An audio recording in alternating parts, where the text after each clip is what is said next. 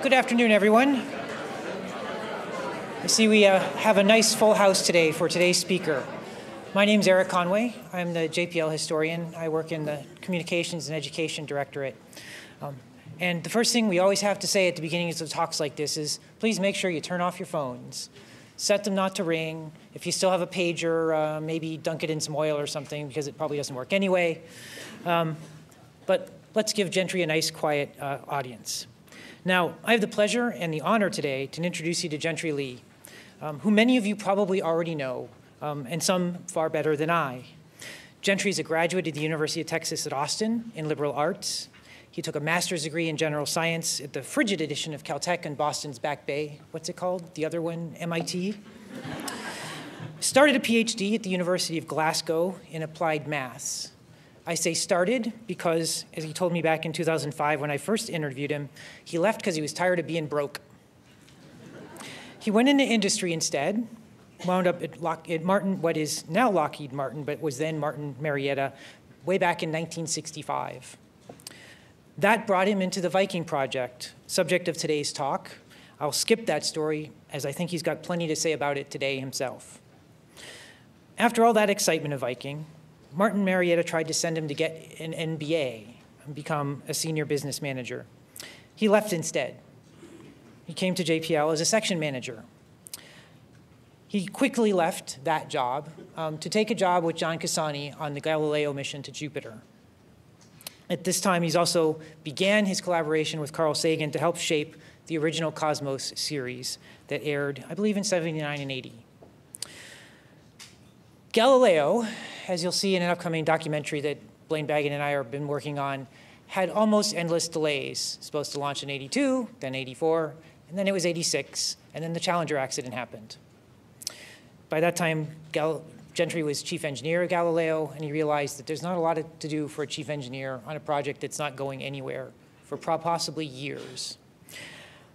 So he began phasing himself out of JPL, and instead wound up working with Arthur C. Clarke on the Rama series of science fiction novels, another phase of his careers. And then he wrote other novels and designed a few video games. The Internet Speculative Fiction Database credits him with 9 books. That's 2 more than me, so I got some catching up to do. He also began consulting for JPL in the 1990s, and that's what eventually brought him back. He was a review board member on Tony Spears' Mars Pathfinder, consulted for NASA headquarters on the reconstruction of the Mars program after the 1999 losses, and in 2001 was asked by Dr. Alachi to return to JPL full-time. Please all join me in welcoming Gentry Lee to our stage.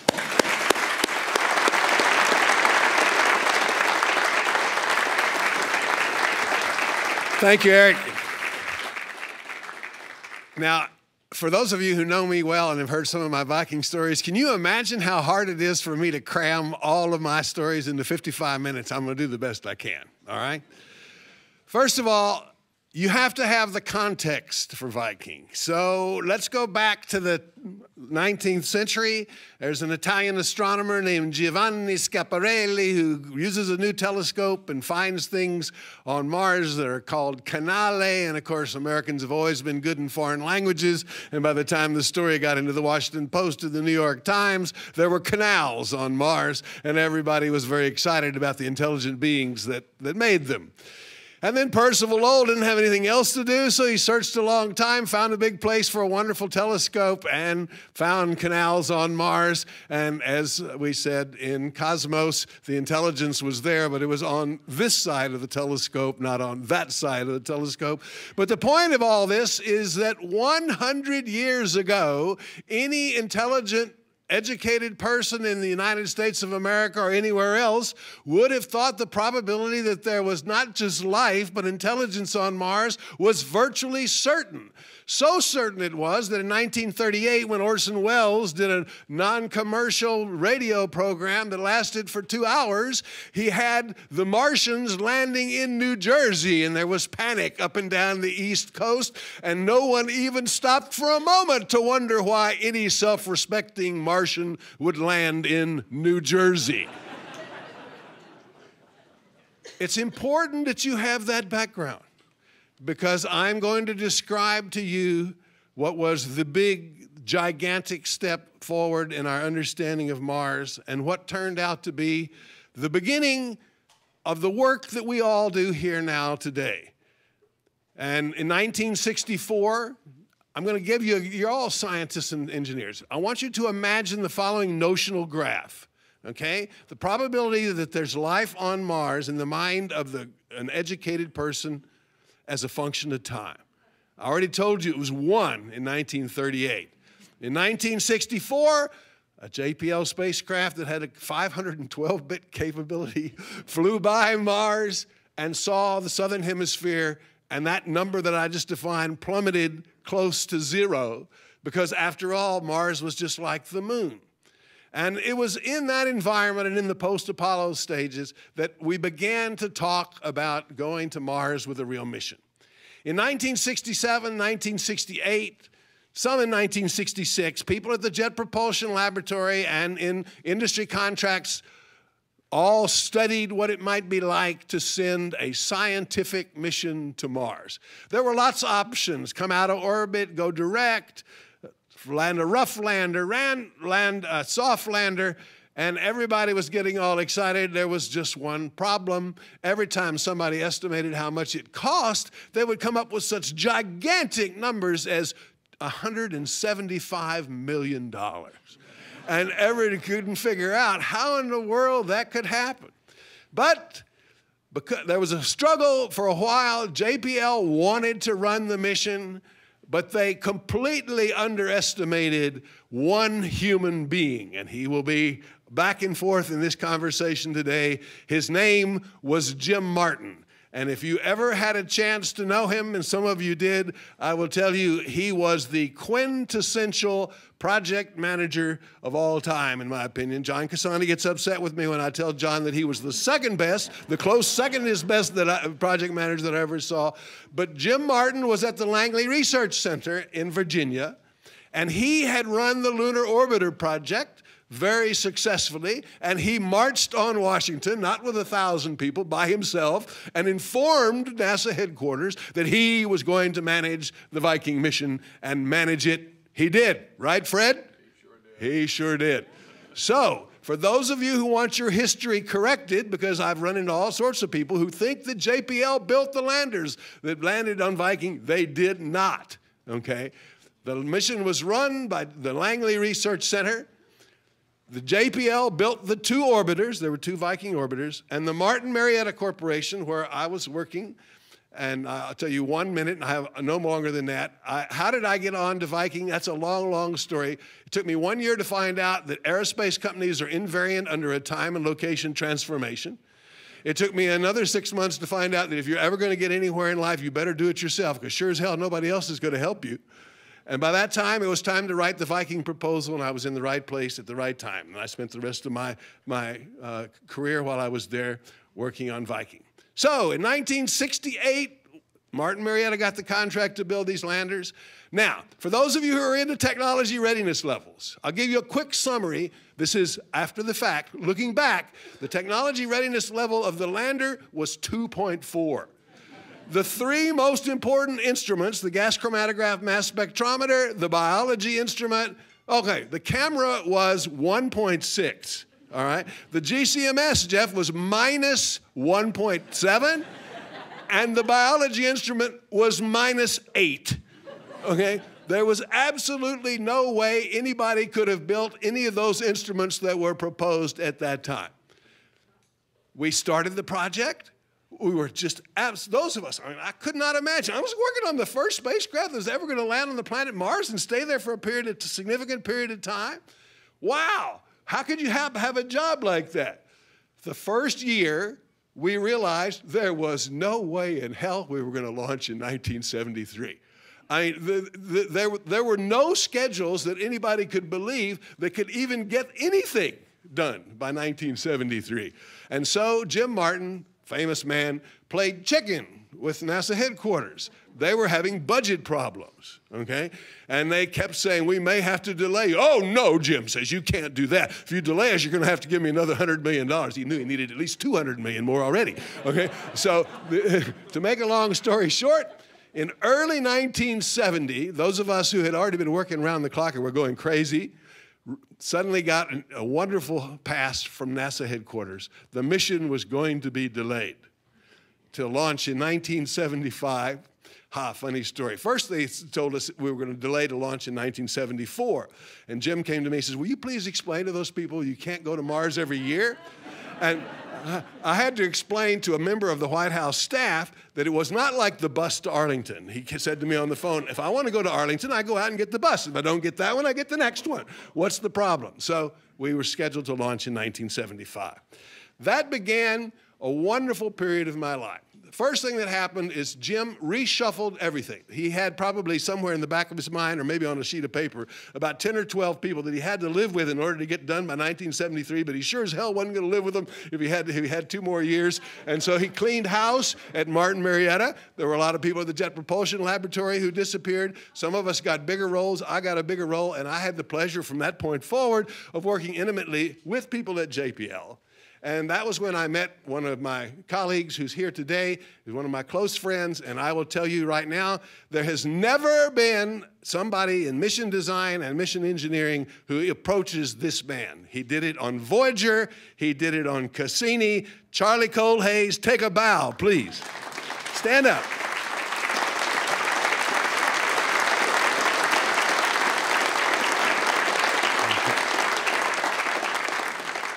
So we had a problem. The first thing we discovered was what everybody knows now who worked on Inside of the Bottom. There were trajectories that you could fly to Mars in which you couldn't figure out where the hell you were because it was flying like this and you couldn't get the data. And in those days, we only had Doppler and range rate data. So that was the first crisis that we had, but we had many, many more. I'll summarize just a couple of them for you. First of all, we had signed a fixed price contract for the lander computer. Okay. No one even knew what it was, what it had to do. No one had even written down any requirements, and Honeywell accepted a fixed price contract. They worked for 6 months and then announced they were not going to do another thing because there was no way they could escape without losing at least $20 million. Now, when I use numbers, I'm using fiscal $75. Multiply them by 5.6. Multiply all the numbers by 5.6, and you'll get, so Viking cost, after it was all over, $900 million, multiplied by 5.6, you can see it was a pretty big mission. Hey, 2 landers, 2 orbiters, not so bad altogether. So that was a big crisis. We solved that one by changing the contract, of course, but it was the science instruments. First, I should give credit where credit's due. JPL built an orbiter that was a knockoff of the Mariner 71 mission, and therefore they did not massively overrun. The lander, on the other hand, just inched up, $50 million a quarter. There was one point where somebody at headquarters said to Jim Martin, did you know that your cost to go has increased each of the last 3 quarters? And Jim said, yeah, but not as much as I expected. And that was what we were dealing with. So just to give you a few numbers so that you can appreciate, those of you who think you've had overruns that were 75% or so forth, the original estimated cost for the biology instrument when it was accepted was $6.4 million, okay? By the time it was at PDR, it was 12.8. Somewhere after PDR, they threw off one of the experiments. The final cost was $57 million. Okay, now depending on whether or not you want to start at PDR, it's a factor of 5, or if you want to go all the way back to when it was accepted, it's a factor of 10. Okay, and they threw one of the items off. So I'm going to go forward because I only have 55 minutes. And we're going to get to the time we're starting to approach launch. My job at that time was, without going through all the different things I did on the way, I was then selected by Jim to be the Science Analysis and Mission Planning Director for the mission, which meant that I ran all the scientists, and all the mission planners and the mission designers. We had a SPIF pad, which was spacecraft performance and flight path analysis that was mostly JPL, and then we had a mission control directorate too. But my other job, and the job that I had no idea how much fun and difficult it was going to be, is I was made head of landing site certification. Now, there had been a long activity associated with landing site selection. And there were human beings in the world who believed that we were going to land at those sites that all those people spent all that time arguing about, Fred, before we got there. I was not one of those. Jim took me aside and he said, now, I'm giving you this job because I know it's going to be impossible. All right. Now, I have to tell you one funny story along the way. Charlie wanted me to tell you that we had a mission design meeting at Las Vegas during the time that Viking was going on, and it got investigated. But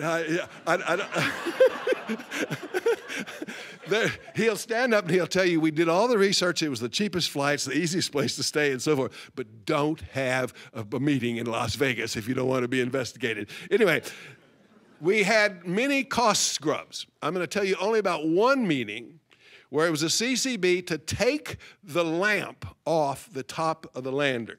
Now, don't ask me why the lamp cost $140,000.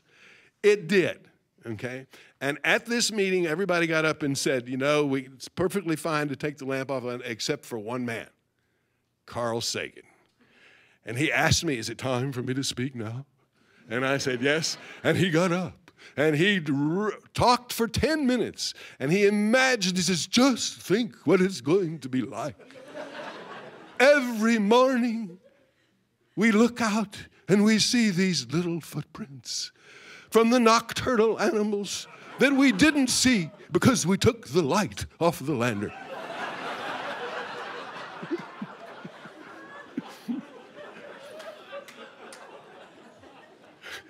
So, here we go. It's time. June the 22nd, June the 20th, Viking 1 goes into orbit. I mean, we are fired up. Oh, I meant to tell you, we had several ORTs. We failed them ranging from absolutely off the wall bad to miserably, and Jim Martin fired us all. Then he came back and he told us there was no way he could get anybody else to do what we were doing, so he'd have to live with us. And we'd have to figure out how to do our job a whole lot better. You have to realize nobody had ever done this before. I mean, Tom Young and I designed the mission operations strategy. Okay, we made lots and lots of mistakes. You know, we had timelines of what people were supposed to do. Okay, so there were a few people who had to work 20 hours a day for 5 days in a row. We didn't pick that up, you know. We didn't have somebody who'd gone before and done that. So June the 20th, we go into orbit. June the 22nd, this is 1976, folks, long time ago. June the 22nd, the first photographs come down of the pre-selected landing site. And I'm telling you, there was an incredible scramble to look at those pictures. And I remember going into the room, Jim Martin was standing here. I'm going to show you a picture in just a minute. Mike Carr was standing here. Hal Mazursky was standing here. And Carl was standing over here. And Hal Mazursky looks down, he starts shaking his head, and he says, we're not going to land there. I'd like to show you the first slide, please. This picture contains the first selectees in Gentry Lee's Planetary Exploration Hall of Fame, which does not exist, but should. Why in the world is there an Astronaut Hall of Fame? There's even an E-Games, X Games Hall of Fame. There's no such thing as a Planetary Exploration Hall of Fame, and there should be. Let me tell you who these people are, folks. Jerry Soffin, project scientist on Viking. Hal Mazursky, one of the greatest scientists who ever lived. Toby Owen, who invented understanding of planetary atmospheres. Mike Carr, the chairman of the orbiter imaging team. You know that guy? Carl Sagan. That is Jim Martin, the Prussian general standing 6'4" with a white-haired flat top, and that is Tom Young. What are they doing? This is the way we did it in those days. They are standing around a table looking at images of tentative landing site number 3. What's happening here? Let me tell you. Okay, off with the slide now.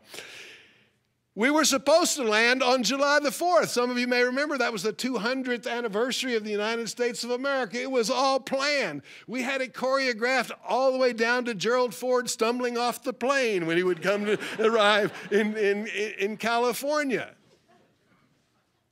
We weren't going to land on July the 4th. Somebody had to tell the president. Jim Martin took a phone call, and he told President Ford we were not going to land. One of Ford's advisors interrupted the phone call to say, don't you realize this is an election year and you're going to cause trouble for the president by not landing on July the 4th without missing a beat? Jim Martin says, well, perhaps he would think that it's better to land safely some other time than to crash on July the 4th. So my team went into overdrive. Jim ordered us every day to have the following scenarios all prepared. What happens if the next place we look at is good? What's the place after that we're going to look at? And what's the place after that we're going to look at? And we're supposed to have all the timelines, the scenarios, the staffing, everything done for every day, every time we would come to a landing site. Meantime, people were trying to figure out what the photographs meant, what the radar meant, and what the infrared thermal mapper built by Hugh Kiefer meant. I'm smiling because I'm looking at Matt Golombek, who is the beginning and the ending of true landing site selection and certification. He says to me all the time, says, you guys were lucky, and I say, yes. But the conversations were hysterical, because people were trying to extrapolate using what they call geomorphological evidence down to a place where nobody had ever seen before. And it was pure guesswork. Meanwhile, the radar people were going, like this. They would come in with their latest discovery, and Jim Martin would scratch his head. He would take me back to the office. He says, do you believe anything they say? So we used 7 different sites that were rejected. Okay, it took 3 weeks. We all slept in the office mostly, and that was all, what it was all about. We were getting worn out, but there was something else about to happen. Viking 2 was about to arrive at Mars, and we had proven beyond a shadow of a doubt that the flight team could not possibly manage 2 vehicles at once. And so, therefore, we better get our act together. At 3 o'clock in the morning, on July the 12th, for those of you who are keeping score, we're now 3 weeks after we went into orbit around Mars, Hal Mazursky put his head down on the table, and then he says, I don't know if this place is okay, but it's better than any of the rest of them we've seen. At least I think it is, and I am GD tired. Plop. He went. And so we decided on the 12th that we would go down. And then we had to do one final maneuver on the 16th, and then on the 20th of July, we would separate. We were in orbit, for those of you who haven't figured this all out now. We didn't go direct. We would separate from the orbiter, and we would be 3.5 hours of an autonomous sequence. Now, for those of you who run 10,000 Monte Carlo runs of EDL on your workstation these days, do you want to know how we analyzed EDL back in those days? We did it one selected set of parameters overnight. The mainframe machine analyzed the whole. If you put the wrong number in there, the next morning you got slapped. That was all there was to it. Now, I want to back up for one moment, and I want to spend just a minute on one other thing before I tell you about the landing. There was a set of tests done in 1972 and 1973 that represent the biggest EDL legacy from Viking or from any other mission. They were called the Balloon Launch Decelerator Tests. When the price of these tests was originally quoted to Jim Martin, he stood up, I'll never forget this, and he said to all those assembled who were designing the tests, I do not care how much they cost. I only care that we know after the tests are over that we have a system that will land safely on Mars as long as Mars doesn't by itself screw us up.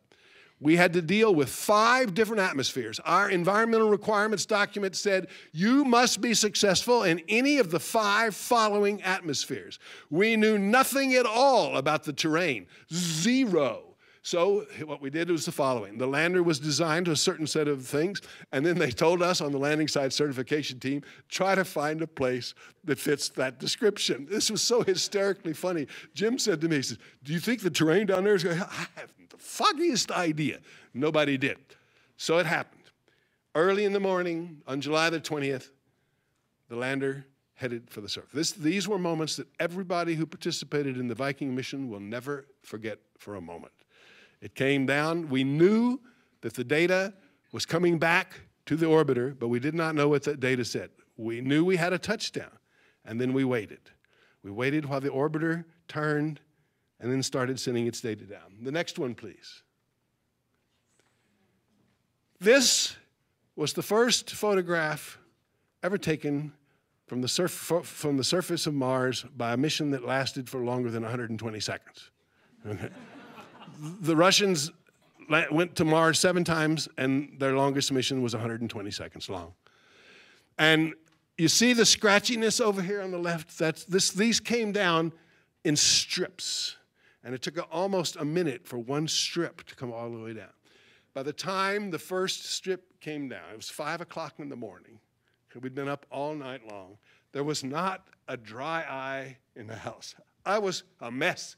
All I could do was think of 7 years of work, averaging who knows how much. Sometimes I say 55 hours a week. I don't even know how much it was. And here it came. And my son, Robert, who's in the audience, once asked me, why in the world did you take such a stupid picture of the foot pad? Folks, 1/3 of the scientists on Viking thought we would hit the ground and go glug, glug, glug, glug. And that would be it. Because they thought the surface might be made out of rapid shave or something. Oh, you don't have rapid shave anymore. What do you call it? Foamy or something like that. Okay, off with the picture. So that began the landed mission. We had a disaster on day number 2. No, I think it was day number 4. We were supposed to deploy the surface sampler and get a sample. It didn't move. Big crisis. Why didn't it move? Oh boy. You're going to see me? You want to know how red my face was? Okay. After we figured it out, Jim informed me, he was so good about this, that I was going to get to explain to the mass of media. There were hundreds and hundreds of reporters from all over the world, because that was before social media and all that sort of stuff. And so I stood up there, and Jim introduced me the following way. He said, you've all met Gentry before. You remember the site certification days. Well, now he's managing, and he went through this, and he says, now I want you to know he's probably done a million things right, but now he's going to tell you about one thing he did wrong. and I stood up, and I said, folks, there's nothing wrong with the surface sampler. We simply forgot to remove the locking pin. How could that happen? It happened because we never had the locking pin in on any test we ever did, okay? And so the locking pin was put in. Okay, so we took the surface sample, and we went out, and we dug samples, and we gave them to the instruments. A moment now about the instruments. The biology instrument had 3 different parts. It had a pyrolytic release report, which was the PI of whom was Norm Horowitz, a chaired professor at Caltech. That becomes very important in the story as I go on. It had a labeled release component, and the PI was Gil Levin, who had a fantastic advanced degree in sanitation from some university, I've forgotten where, and Vance Oyama from NASA Ames. The other very important experiment was the gas chromatograph mass spectrometer, built by under the leadership of Klaus Biemann at MIT. But those were the ones that we were going to, we said were life, those that were looking for life. Okay, we had a lot of other great things, and I could spend time talking about how Dr. George on the TV station here gives us the weather report from Mars every day and all that sort of stuff, but I want to concentrate on those. Right from the beginning, we ran a democratic show. We didn't have all sorts of public relations and media people telling us what to say to whom and when. We allowed anybody to talk to any scientist or engineer whenever they wanted to. And as a result, after the first sample was analyzed in Richmond, Virginia, the newspaper said, life found on Mars. In Norfolk, Virginia, and across the state, headlines said, no life on Mars. They'd talk to different scientists, okay? Now, let me tell you what the story was.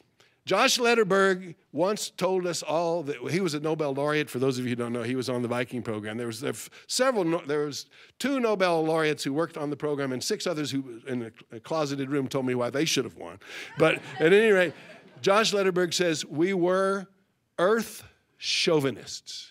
We designed instruments to go to Mars that reflected our a priori conceit that life, if it existed anywhere else, would follow all the paradigms that life follows on the earth. Nobody spent any time working out what I call the ambiguity hyperbox, which is what if this instrument says this and this instrument says that? How do you then conduct the instruments in such a way as to, and so of course, the public was completely confused. They didn't know what to make of all this. Truth? We were too. We had no idea. Every single sample we took, the labeled release said, looks like life. Notice I'm not saying is life. Looks like life. Norm Horowitz's pyrolytic release, which was taking the sample, pyrolyzing it up to very high temperature, and every time verifying that carbon from the carbon dioxide in the atmosphere was making it into more complex chemicals, the analog of photosynthesis on the planet Earth, that was happening as well. But the gas chromatograph mass spectrometer never saw a single organic compound. And so the scientists all got together when pressed at a major press conference to say what the answer was. And Norm Horowitz declared, there's no life here, period. Gil Levin, remember the guy with the labeled release, he's still alive and still claims that he found life on Viking on Mars, said, yes, but those of you who have ever read Antoine Saint-Exupéry's Le Petit Prince, remember the Turkish astronomer who went to the big meeting and announced this major discovery and nobody paid any attention to him because he was in Turkish garb, and he went back and wore European garb the next year and he won the biggest award for the biggest discovery that was made there? How do you think the scientific community reacted when a chaired professor at Caltech said there's no life on Mars and a sanitation engineer from somewhere on the East Coast said, yes, there is? All right. Unfortunately, people thought at the end of all this that there was no life on Mars. And that graph that I talked to you about earlier that reached a low in 1964 had come back a little bit because Mariner 71 had found water in the atmosphere and water at the poles and all that sort of stuff. It plummeted to nearly its all-time low. But that was not. There were some experiences on Viking, however, that had nothing to do with the science or the engineering that we were doing that I will never forget. One of them came on day 14 after Viking Lander 1 had landed. By this time, all of us were exhausted, and we realized that the only way the reporters were going to write anything that made sense was if we let them interpret the pictures themselves. One of the reasons that Carl and I did Cosmos is that after the Viking was all over, we had a conversation, and we said the sense of excitement and wonder in what we do is being absolutely, choked. And there's two reasons. Reporters know nothing about science and technology, and most scientists and engineers are poor communicators. And the result is garbage in and garbage out. So it's day 14 now. You got it? I get up off my cot. I walk over to my office, and there my secretary, Jenny Asnan, is trembling. She says, Gentry, she says, ABC is on line 1. NBC is on line 2. CBS is on line 3. She shuddered and said, and the National Enquirer is on lane 4. I did what you would do. I picked up line 4. I heard this deep voice say to me, hello there, Gentry Lee. What do you have to say about the writing on the rocks on Mars? Now, 6 hours earlier, a photograph had come down of a rock on Mars, and clearly marked in shadows was a B and a G. Those are my initials, for those of you who don't know that. Okay. And the public relations, or excuse me, the journalism community, those that had only 3 of them whom had attended my lecture on what happens on the epistemology of the scientific method, had informed everybody at JPL that they were all going to come for a press conference on the writing on the rocks on Mars. I said, really? Are you kidding me? It's just a combination of sunlight and shadows. Get ready. Hundreds of reporters, including all 3 reporters from the Los Angeles local television stations, were sitting in the front row with cameras whirring from all sides, we did a deadpan 30-minute press conference in which different members of the science team got up and showed how a combination of sunlight and shadows on the planet Earth had created all kinds of amazing phenomena, including the first verse of the 23rd Psalm in Sanskrit on the walls of a Turkish cave. Okay? After 30 minutes, we sat down, and I stood up and I said with a big smile like this one, "Are there any questions?" Sitting right there, right there. The leading anchor woman, I will not name her, she's threatened me with libel once, stood up and said, "Oh, Gentry, that was an exciting press conference. When are you going to tell us about the writing on the rocks on Mars?" I lost it. I was tired. And I said, I don't mention her name, I'm protecting myself. It is conceivable that at some time in the dim, dark, distant past, there was intelligent life on Mars. Very low probability, but conceivable. And it is plausible, barely plausible, very, very small number, that intelligent life that once lived on Mars would look up at the sky and decide it wanted to communicate with intelligent creatures somewhere else. But there is no number small enough to compute the probability that intelligent life that once might have existed on Mars would decide to communicate with intelligence elsewhere using Latin letters. She didn't get it. So, Lander 2 landed in a pile of rocks. Matt loves this picture. Show the panorama of Lander 2. This was in Utopia, Planitia. Okay? You see a few rocks? Okay, Matt asked me once if I would compute what was the probability that we were successful given where we landed. It's about 85%. Okay, so we were lucky. You know that for a long time, everybody thought all Mars looked like this? Remember what happened with Pathfinder? It had the same sort of stuff everywhere on Mars. And when we landed with the Mars exploration rovers, everybody said, "Where are the rocks?" They're not there. So going forward, same results over and over again. Pyrolytic release says maybe life here. Labeled release says there may be life, but Norm Horowitz says, nope, there's something going on in the soil, some kind of chemistry we do not understand. We didn't have any ambiguity hyperboxes. All the reporters were saying, these guys don't know their ass from a hole in the ground, and that was what was happening, all right? So they believed Norm. Now,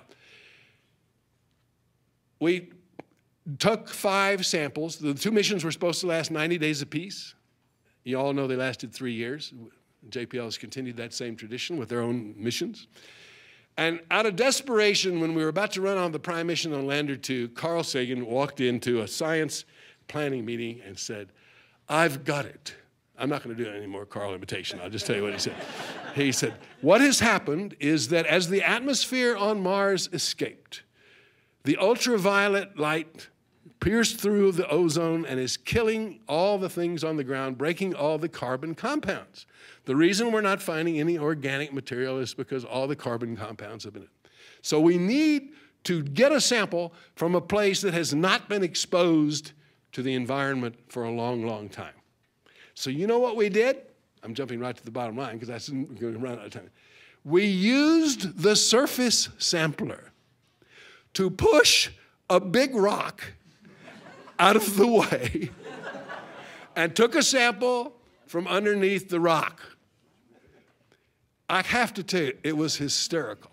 We had the whole setup here, and when we were doing the practice getting ready, here are Hank Moore, Carl Sagan, Hal Mazursky, all of them with their jeans rolled up, playing around in the sample. No, push this way, as they were showing with the surface sampler what to do. And we got the sample, and guess what? Had the same results as all the rest.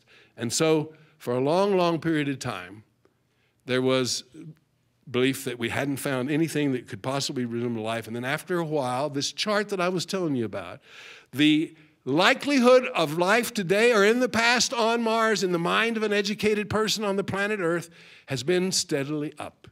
It went up with MER, it went up with Curiosity, and it's probably still going up today. But it went up 10 years after Viking was over, when we had a 10-year scientific reunion, and Mike Carr, who by this time had digested literally tens of thousands of orbiter photographs, came up with an argument about the water that existed everywhere on Mars, and basically set the stage for the discoveries by Odyssey of all the water in the mid-levels. And that shows you that science cannot be done in a moment. There are many things you can say about Viking.